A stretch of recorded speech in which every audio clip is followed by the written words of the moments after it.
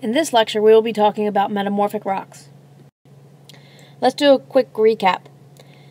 The three types of rocks are igneous, metamorphic, and sedimentary. Igneous rocks come from magma or lava.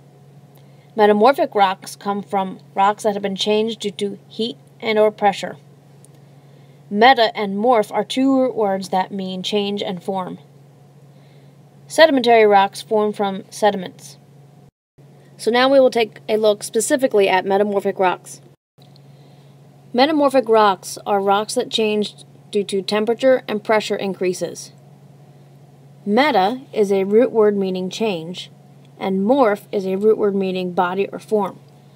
So a rock will change its body or form due to heat and pressure. Metamorphic rocks can form from igneous rocks, sedimentary rocks, or even other metamorphic rocks. There are two types of metamorphism. The first kind is contact metamorphism. This occurs when magma will come up through rock and the surrounding rock will then heat up and morph. So the surrounding rock is in direct contact with the magma, therefore it morphs.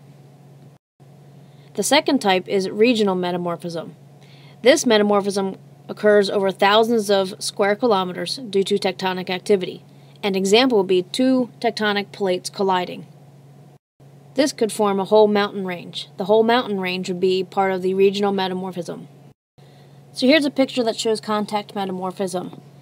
Here's the magma, even coming up. The lightly shaded region just outside of the magma, that is where you're going to get contact metamorphism. When this happens, sometimes you can get other chunks of rock that are included in the magma. When this hardens, they would be included in the igneous rock.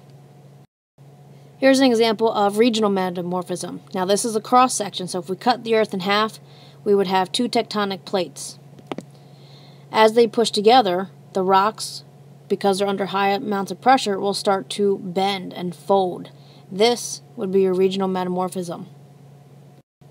We have two ways we can classify metamorphic rocks: foliated and non-foliated. Foliated means the mineral grains are flattened and are lined in parallel bands. This is caused by pressure pushing the minerals flat. Some examples, we have schist, gneiss, and slate. My first picture, I have a picture of gneiss. So here you can see the white and the black layers are parallel to each other. In the second picture, I have a picture of slate. Slate looks like one solid color, but it will break along these flat planes. Before a rock is metamorphosed, mineral grains may be in all different types of directions. When you add pressure to the mineral grains, it'll cause all the mineral grains to lay flat. This will give us our foliated texture. Imagine you hold a pencil upright on a desk, and you have your hand at the top of the eraser. Imagine pushing down on the pencil. What would happen? The pencil would lay flat. This is exactly what happens with our mineral grains. You add pressure to the mineral and it will lay flat. The second type of metamorphic rocks are non-foliated rocks. Here there are no bands, just crystals. This is because the heat and pressure cause the mineral grains in the rocks to recrystallize. Two examples we have: when quartz sandstone has heat and pressure added to it, it will turn into quartzite.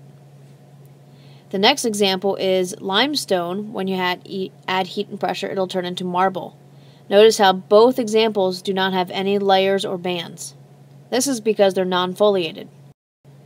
So rock number 1, is this foliated or non-foliated?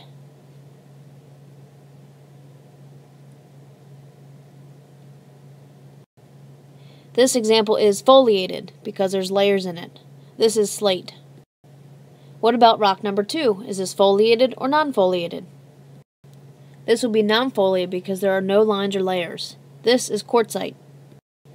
What about rock number 3? Foliated or non-foliated?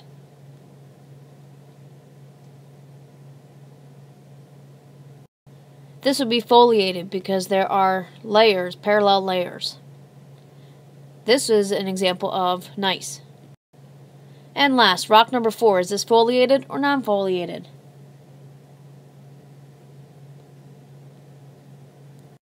This would be non-foliated because there's no layers or bands.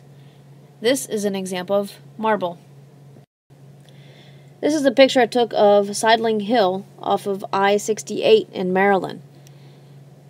These rocks are folded in a U-shaped pattern. This would have been a regional metamorphism because plates collided, and under great pressure, these rocks folded into a syncline. A syncline is just the U-shaped feature of the rock. This ends our lecture on metamorphic rocks.